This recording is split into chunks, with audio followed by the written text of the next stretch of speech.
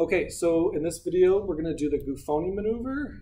In this specific Gufoni maneuver, we're going to treat horizontal canalithiasis. There's another Gufoni maneuver for cupulolithiasis, but that's a separate video. So if we're going to treat Tina's left horizontal canalithiasis that we've already established she has, she's going to end up laying down on her right side, and then she'll eventually look down towards the ground. So here's what that maneuver looks like.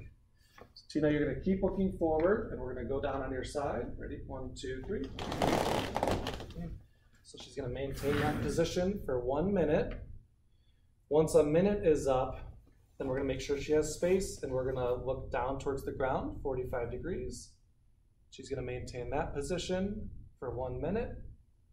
Once she's done there, she's going to maintain the cervical rotation, kick her legs off, and we'll go ahead and sit up. 1, 2, 3. And then she can just look forward and relax.